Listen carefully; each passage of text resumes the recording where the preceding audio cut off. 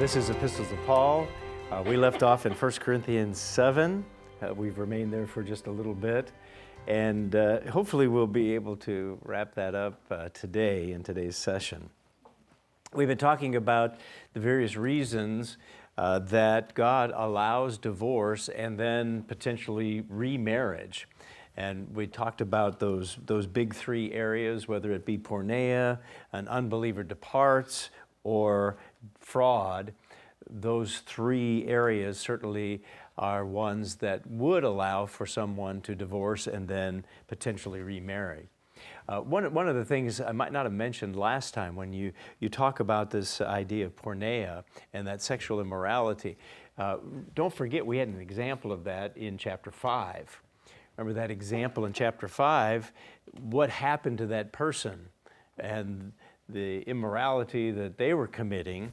What did Paul tell them to do with that man? He said, put him out of the church. And so what that is certainly reminding us of is the fact that oftentimes, and probably most often, the sinful actions are the cause for divorce.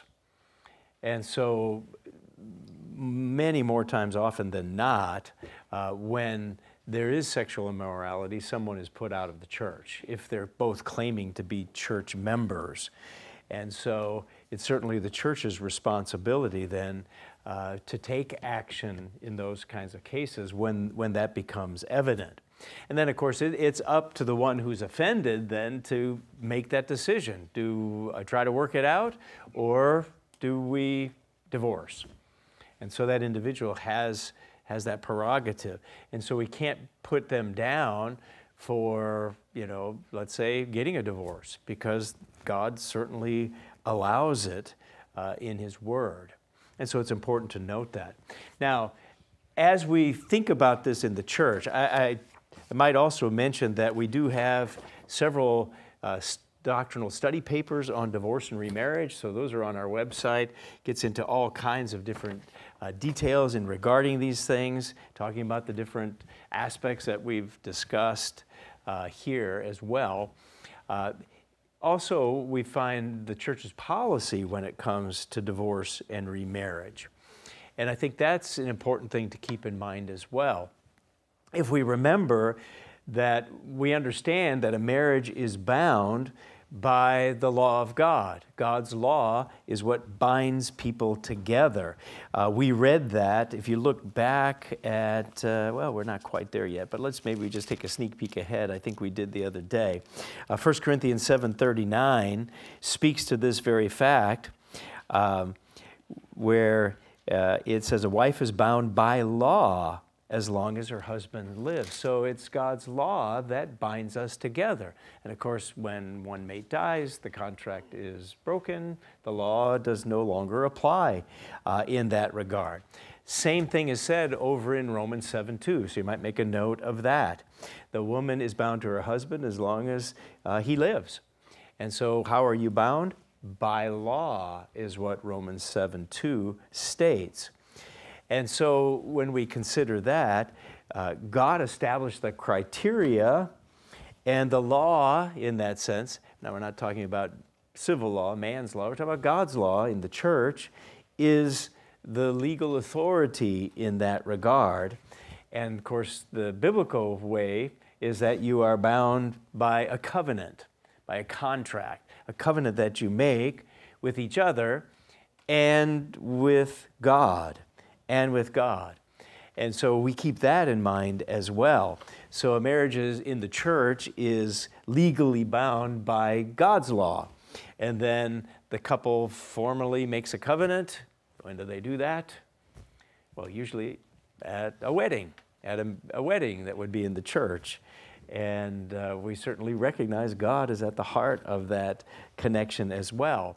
And in that case, that would certainly tie in with what Christ said in Matthew 19:6, where He said, what God has joined, let no man tear it apart. Let no man put asunder. That God has joined by His law. And so that I hope becomes clear in that regard. And so all of these various things that we've talked about in the last couple of sessions has to have an application. How does it work in the church in that regard? You know, what happens? I mean, I think there's been times that the church has been accused of being soft on marriage. Well, I guess you can get divorced for whatever reason, because I know this couple that live over here and they just got divorced and now they're remarried. Or I don't think the church stands for marriage very strongly because, you know, I've heard about this situation or that situation. First of all, you know the details of those situations? Probably not. Probably not. Are appearances of things always the whole truth? You know everything about the situation that brought about some type of decision. You don't. You don't. Oh, maybe you heard part of a story or one side of a story or different things. Please don't think that the United Church of God is soft on marriage. We're not. We have a whole policy in dealing with situations like we've outlined. These three situations, whether it be fraud or whether it be porneia or whether it be the unbeliever departs, we actually have a divorce and remarriage committee that reviews situations like this when a couple is divorcing and they want to be considered for remarriage. And so we have a whole procedure that comes into play if that's the case. And it's one actually based in Scripture. So if you want to turn with me for just a moment, go over to Ezekiel. And in Ezekiel 44, we find a whole chapter that's dealing with the worship of God, worshiping at the temple, looking at what God considers holy and what is not. And he outlines all kinds of different things here. He talks about different things, the way people are clothed. He talks about marriages, and different kinds of things are addressed here. But it's interesting that as he talks about the leaders, as he talks about the priests, in verse 23 of Ezekiel 44, he says, "They shall teach my people the difference between the holy and the unholy, and cause them to discern between the unclean and the clean. In controversy they shall stand as judges, and judge it according to my judgments. They shall keep my laws, my statutes, and all my appointed meetings. They shall hallow my Sabbaths." So here God is getting to a basic outline that, yes, the priests in that day had that responsibility to judge between the clean and the unclean. The ministry today has that responsibility. And in this case, when it comes to divorce and remarriage, I mean, sometimes it's very clear. You know, you've got an unbeliever that actually left and is no longer faithful to the marriage.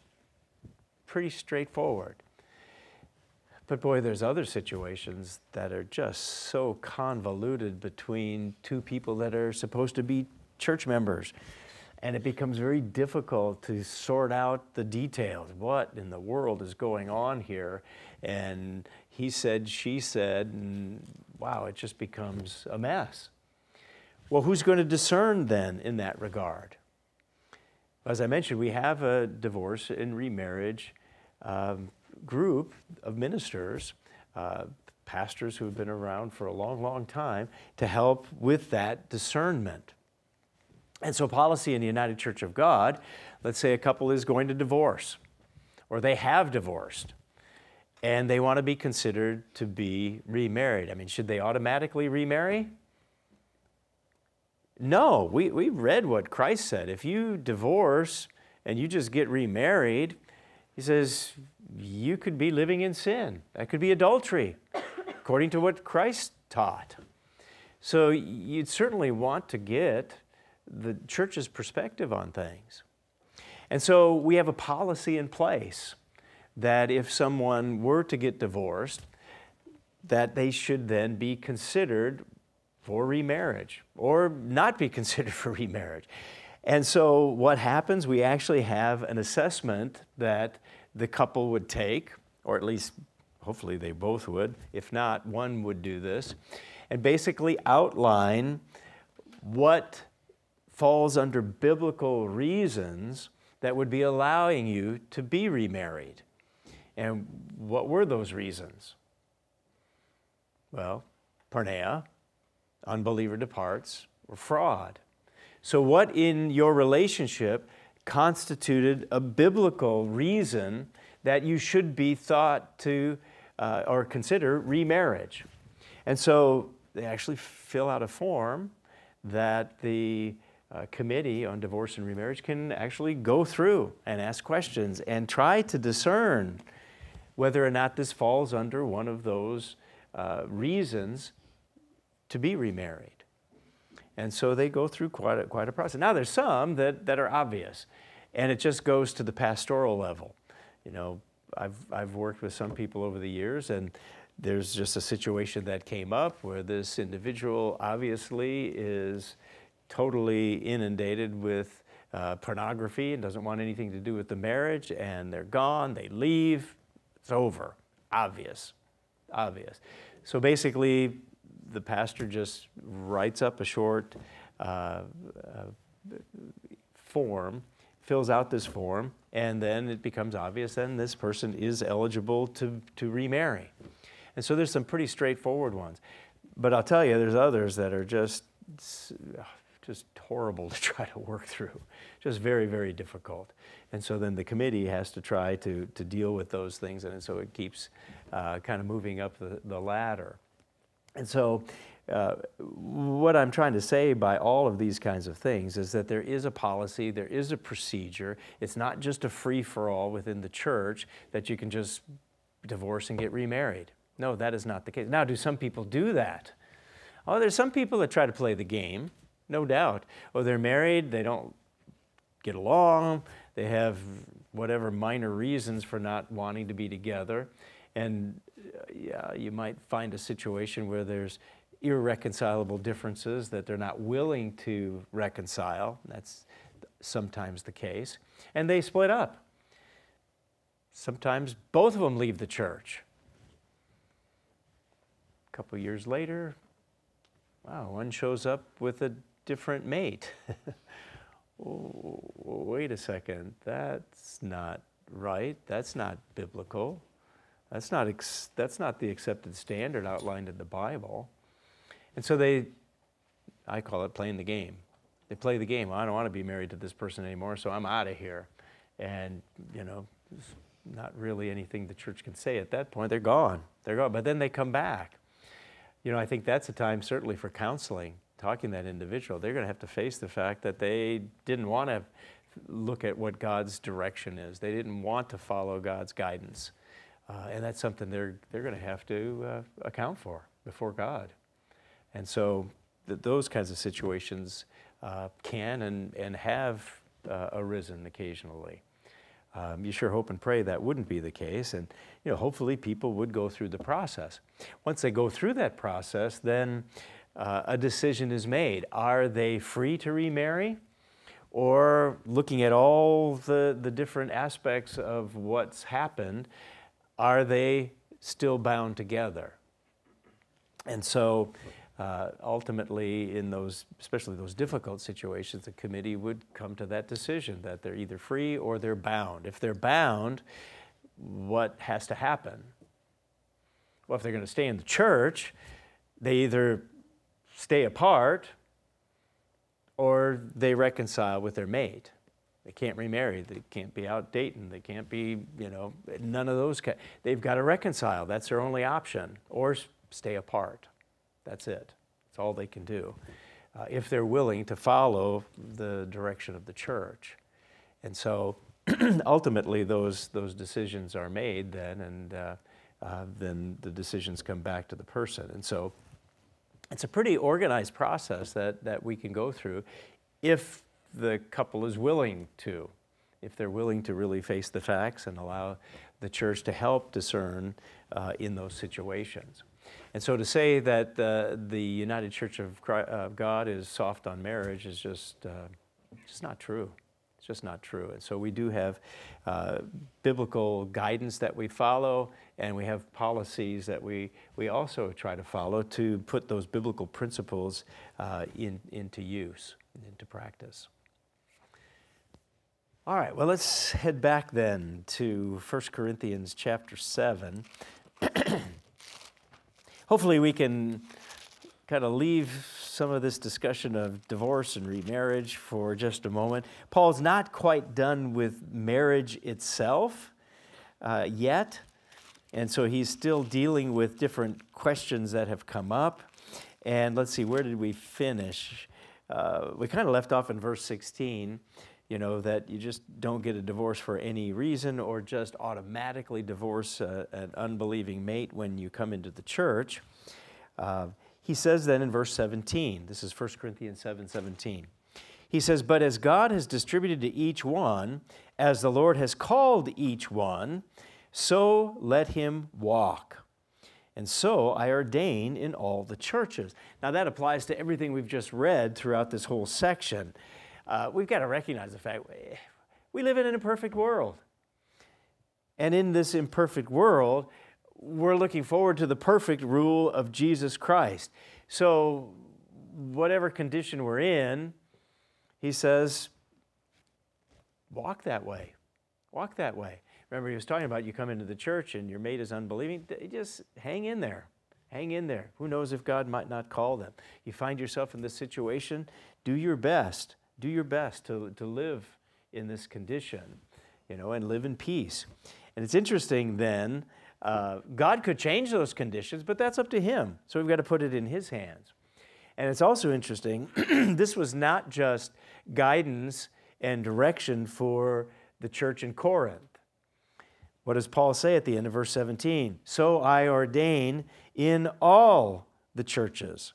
All the churches. And so now he kind of pivots a little bit and talks about other circumstances other than just marriage. He says, "Was anyone called while circumcised? Let him not become uncircumcised." Of course, that's pretty ridiculous, isn't it? That'd be really hard. How could that even happen? Kind of calling on the ridiculous in that sense. And he turns it around. "Was anyone called while uncircumcised? Let him not be circumcised." Why? He says circumcision is nothing, and uncircumcision is nothing, but keeping the commandments of God is what matters. So is that physical condition the be-all and end-all of everything? He says no. No, really, to God, that's pretty meaningless. His concern and his focus is how we live our lives. And this is a great passage that it ties in with being commandment keepers. Does God expect us to keep the commandments? Well, I don't know how any clearer you could possibly be than what he says here. Keeping the commandments of God is what matters. This is absolutely critical because it shows your spiritual intention. I want to obey God. I want to follow God. I want to do what's right in his eyes. And so that becomes important. And it becomes absolutely critical. And so are our circumstances all that matter? Yeah, there are those that are single, that are trying to do everything they possibly can to be married. And yeah, there's some that are married that would do anything to get out of their marriage. But he's saying that's ridiculous. Remain in the calling in which you were called. Verse 20 reminds us of that. He even says, "Were you called while a slave?" Don't be concerned about it. But if you can be made free, rather use it. I mean, even slavery was a situation that Paul's telling them, that doesn't have to define your entire perspective. Yeah, well, if you get out of it, okay, great. But should that be our entire focus then? To try to get out from being a slave even? Well, he says, no. How you live your life is more important. Keeping the commandments of God is what's important. Following God's direction is really what's important. Being married to an unbeliever isn't all that critical if they're pleased to dwell. obeying God is. And so he continues to make that point. Verse 22, for he who is called in the Lord while a slave is the Lord's freedman. Likewise, he who is called while free is Christ's slave. Kind of cool the way he turns that right around. Are we slaves to Christ? Absolutely. If we are baptized members of the church, we are slaves to Christ. Romans talks a lot about that. Yes, we are slaves to Christ, but if you're a slave, we're free in God, is what he tells us. And how does that work? Verse 23, you were bought at a price. Yeah, we belong to God. We belong to God because he paid for us. Don't become slaves of men. And of course, we read earlier, it's by his blood that we were bought. That was the price. The sacrifice of Christ was the price. So Acts 20, verse 28, one we referred to earlier, we read it back in chapter 6, verse 2 as well, that certainly that's the case. Christ paid his life for us.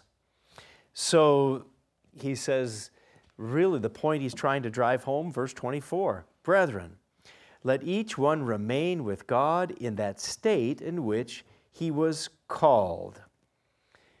And so that should be our focus. God's called us.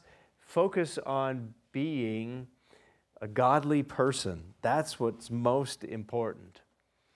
And some of these situations, they'll put it in God's hands. Put it in God's hands. And so he really comes to that conclusion in that regard. Now, he switches a little bit of a direction here as he begins to, what seems to be, answering another question that the Corinthians probably had written him about. And so let's take a look at what he writes next. He says, now concerning virgins, I have no commandment from the Lord, yet I give judgment as one whom the Lord in his mercy has made trustworthy. So here he's talking about being single. I mean, you can equate being a virgin with being single. Are there special orders that God gave in this regard? I mean, he already talked about celibacy. That is not a godly requirement.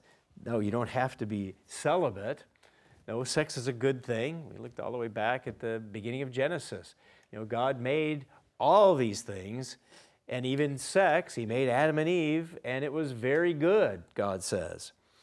And so in that regard, okay, this isn't a bad thing, but he's not promoting celibacy or anything like that.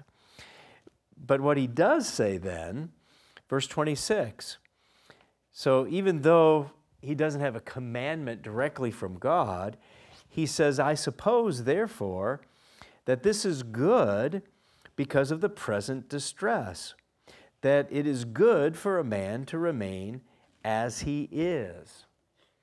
So he just gets done talking about marriage and how marriage is a good thing, but now he says, well, if you're single, that's not probably a bad thing. Why? Because of this present distress that he talks about. And in this particular situation, he says, this is my opinion. This is what I feel is best right now. Now, of course, throughout Scripture, we got all kinds of prophecy and predictions that are given. Some by Christ himself that talked about the difficulties that believers are going to face, that there would be persecution. Even Christ predicted the destruction of Jerusalem. That was coming. I mean, we're a number of years before that at this point when Paul is writing this, but certainly the Roman Empire was not a good friend of Christians, right? And so there was certainly persecution. So it's hard to say exactly what this problem was, but it probably connected with some type of concern as persecution against God's people. And so this seems to be more of a potential crisis that was happening for him to give this direction because of the present distress. And so in connecting to that issue, whatever it might have been, verse 27, he says, are you bound to a wife? Don't seek to be loosed. Are you loosed from a wife? Don't seek a wife. Don't seek a wife. And so under these conditions, better to be where you're at. That's the best option, is what he's recommending here. Then he says, even if you do marry, you have not sinned. So he's not saying be celibate. Remember, he started this whole chapter by saying it's good for a man not to touch a woman. Okay, you shouldn't have celibacy in marriage. That's ridiculous. No, that should bind you together. You shouldn't choose to be celibate in that regard either. Ultimately, that's not somehow a better spiritual state than being married. So he says you can marry, and that's not a sin. He says if a virgin marries, she has not sinned. Nevertheless, you'll have trouble in the flesh, but I'll spare you. Yeah, being married brings its own challenges, brings its own difficulties. Yeah, no doubt about that. But it's interesting that in this idea of the present distress, he also ties in what he says in verse 29. This I say, brethren, the time is short. The time is short, so that from now on, even those who have wives should be as though they had none. So his perspective, which was, probably this perspective of all the disciples, did they think that, time was going to go on, and a couple of thousand years would happen after their time? No. They specifically asked Christ, so when is the end going to be here? When are these things going to happen? Remember Matthew 24. When you look at Luke 21, those questions came up. They thought the time was short. They thought he was going to return pretty quickly. Here's Paul kind of in that same perspective. And so he says, even now, those who have wives should be as though they had none. Does that mean you turn your back on your wife? No, it's not saying that. Are you bound to a wife? Don't seek to be loosed. He just got done saying that. So he's not giving, some reason, to neglect your spouse. No, he's trying to frame the issue that you need to get your spiritual act together. Don't get distracted because you're married. Don't focus on just physical things, which could be a tendency sometimes. No. He's kind of playing off that same idea that he wrote to the Romans, where he said, your salvation is nearer than it may seem. Romans 13, verse 11 tells us that very thing. And I think that's kind of his perspective. So be sure you get your spiritual act together. Draw closer to God the Father and Jesus Christ. That should be our priority, right? That should be first. And so he reminds them of that. He says, verse 30, those who weep, he says, as though they did not weep. Those who rejoice, as though they did not rejoice. But those who buy, as though they did not possess.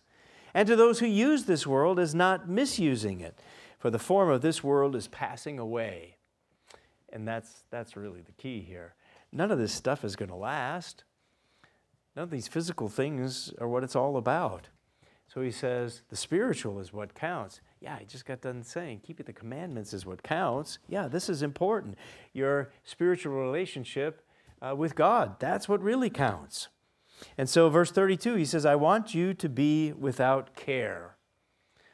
Yeah, without care. Don't be concerned. Don't be, I think in this world we'd say distracted. Boy, can we get distracted today? There's so many things that can distract us from focusing on becoming more Christ-like. So he says, that's what I want for you. I want you to be without care. He who is unmarried cares for the things of the Lord, that he may please the Lord. Kind of idealistically speaking there. Hopefully that's the case. If you're single, you're in the church, you are focused on pleasing God. That's what should come first. Yeah, if a mate comes along, great, wonderful. That's not a bad thing. Just got done saying, that's a really good thing. But if your whole focus is, I must be remarried, and you put God in second place, that's going to lead to trouble. So he says, he who is married cares about the things of the world, how he may please his wife. Yeah, it changes your perspective. So he's saying, Don't be overburdened that way. Don't get distracted in that regard. Don't let that get you spiritually off track. Otherwise, we could be in trouble. And so this whole little section here really is about focus. And it applies to everybody. It applies to everybody, that we all should be focused on the spiritual side of things. And that is such a challenge because we live in a physical world and we do have physical needs and responsibilities, no doubt about that.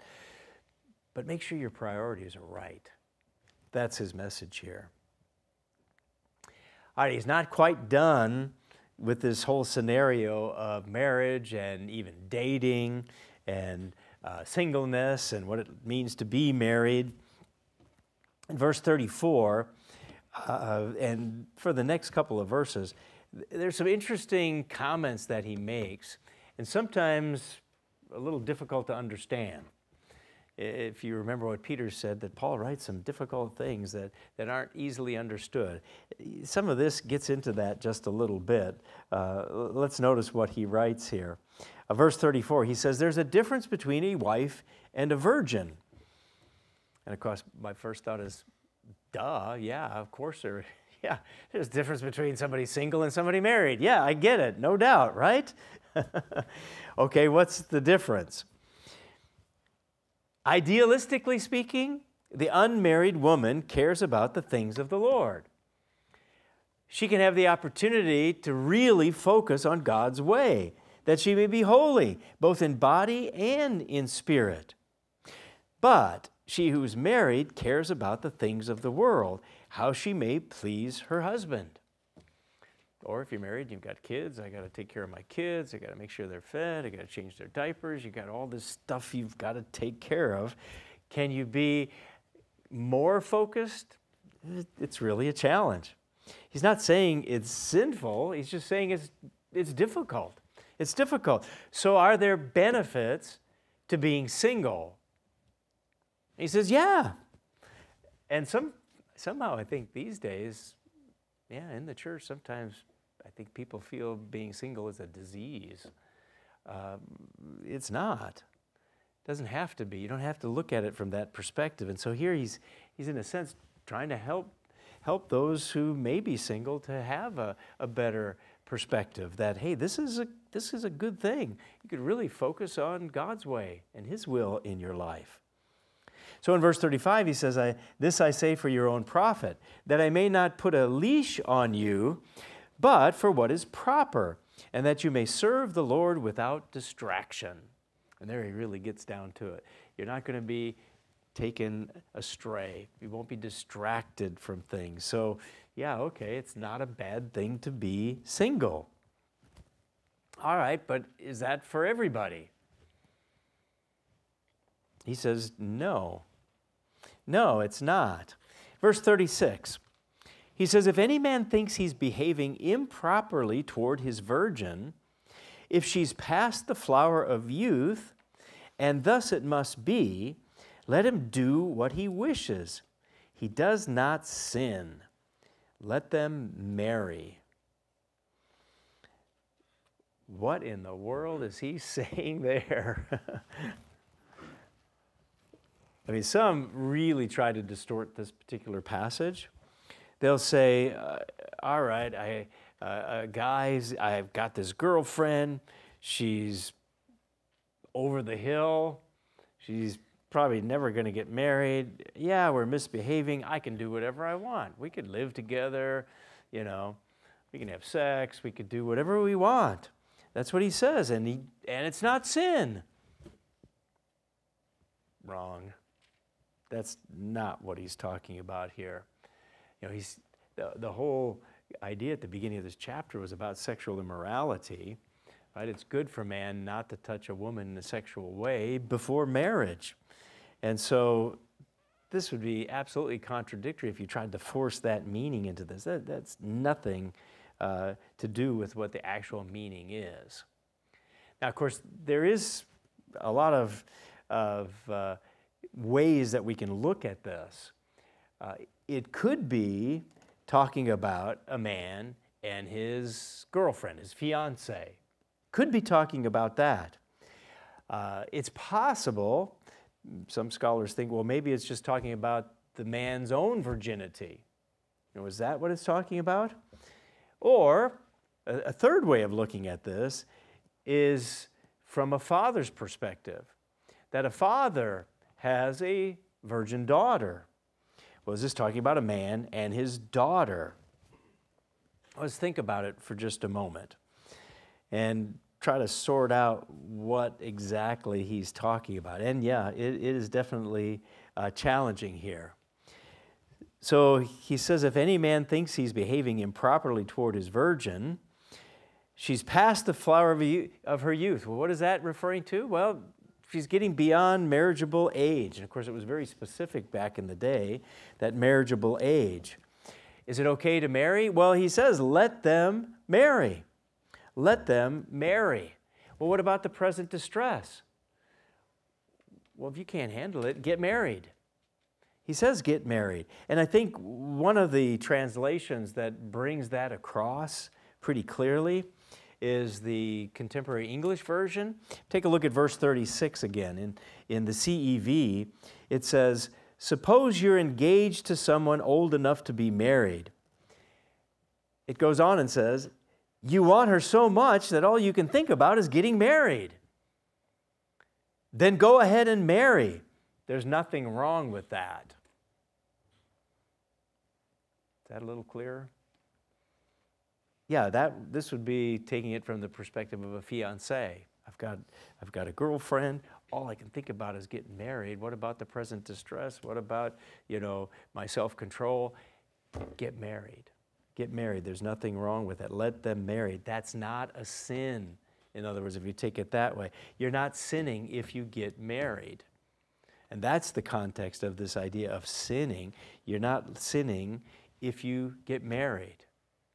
And so I think that's a very viable interpretation of this particular verse. Now, I also think, because of the customs of the day, it's possible this does apply to a father, because marriages were generally arranged back in the day, right? And who arranged the marriages? Well, the parents arranged the marriages. Does a father have a responsibility to his single daughter? Absolutely, he does. He does. And so is it right for a father during this present distress to allow his daughter to marry? You see, this passage could be referring to that. And so other translations kind of take that perspective. If you were to read verse 36 in God's Word translation, take a look at it again, and I'll read it from God's Word. Verse 36, no father would want to do the wrong thing when his virgin daughter is old enough to get married. If she wants to get married, he, the father, isn't sinning by letting her get married. And so I think that potentially is the connotation there as well. Is it perfectly clear whether it's talking about your fiancé or is it talking about dads and their daughter? Yeah, it's a little tough to tell. But one thing we know, it's not talking about it's okay to live together. That is not what it's talking about. He's saying, because of the present distress, it's okay to be single. That's a good thing. Might be a lot better to be single because we don't know where this is going. Persecution could be coming. But if you have to get married, that's not a sin. That is not a sin. Don't take it that way. Whether you're a dad allowing your daughter to marry or whether you're going to take a wife, that is not sin. And I think that becomes really both reasonable interpretations in that regard, and both saying the same thing about marriage. Marriage is a good thing. It's not sinful to marry, even under those circumstances. So then in verse 37, he goes on to say, nevertheless, he who stands steadfast in his heart, having no necessity, but has power over his will, and is so determined in his heart that he will keep his virgin, does well. Well, remember earlier he said it's better to marry than to burn. But if you have self-control and times are going to be tough, it's going to be difficult, okay. Fine not to marry. That's okay. That's still okay. And so don't get the opposite idea that somehow it's sinful not to get married. So here he's saying, if that's the case, then you've got to be sure you've got self-control and make up your mind then to wait, And so that seems to be the indication here. Better to have self-control and make up your mind not to marry, and that's okay in that regard as well. So, as a conclusion, verse 38, so then he who gives her in marriage does well. Ooh, who gives her in marriage? The father. Well, maybe verse 36 was about the father then. Kind of carries that idea there, doesn't it? But he who does not give in her marriage does better. From Paul's perspective, facing this present distress, yeah, that would be better, less distractions in that regard. Okay, then we find in verse 39, a wife is bound by law as long as her husband lives. Remember we had talked about God binding people together. How are they bound together? You know, by God's personal supervision? Not exactly. It's by God's law. God's law binds them together in that regard. Yes, they covenant with God, no doubt about that, but the law binds them together. And what does God's law say? Once you marry until death. And don't we say that in the marriage ceremony? Till death do you part, right? Now, a mate dies. It says, if her husband dies, she is at liberty to be married to whom she wishes, but only in the Lord. But only in the Lord. So here we have a very powerful statement. Once the marriage contract is broken, the mate dies, you are now single, you can remarry. But there's a restriction. You're a baptized member of the church. You believe God's working with you. You marry only in the Lord. You only marry other converted individuals. You marry in the faith. You marry in the church. That's the people you would choose to marry, not someone outside. In fact, if you look back just a little bit, we find a similar thing that I think is pretty evident if we just look back to 2 Corinthians and take a look at chapter 6. 2 Corinthians chapter 6 brings out this point pretty powerfully. And verse 14, 2 Corinthians 6:14, do not be unequally yoked together with unbelievers. So you marry in the Lord. And so here's Paul writing the second letter to Corinth, the same people we're reading about right now, and he tells them, don't be unequally yoked with unbelievers. What fellowship has righteousness with lawlessness? What communion has light with darkness? And he goes on describing that. So you only marry in you think now for today's purposes as well, should I just go into serious relationships with people outside the church or in the church? Should I date inside the church or outside of the church? What's the principle that he's talking about here? I think that principle applies in that situation as well. Don't be unequally yoked, right? You marry in the Lord. I think that also applies then to your relationships otherwise. You date in the Lord as well. And so in that regard, I think that's so important. You probably remember that famous passage from Amos 3:3. You know, how can two walk together unless they're agreed?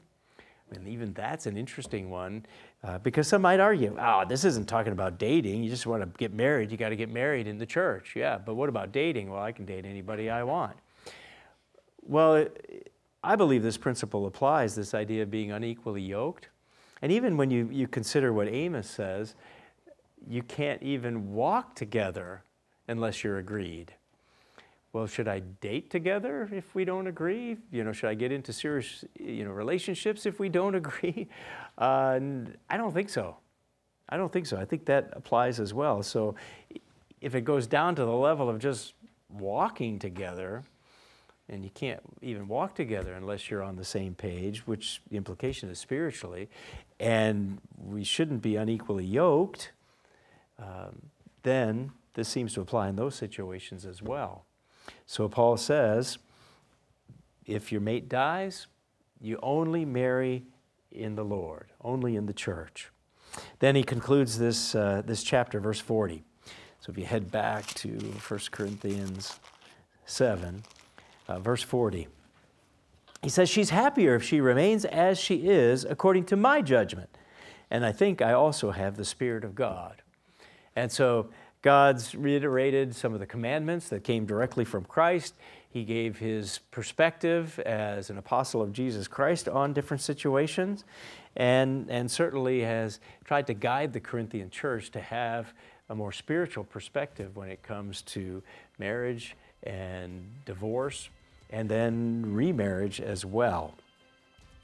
So that will wrap up chapter 7 for today. And so we'll look forward to next time and pick it up in chapter 8.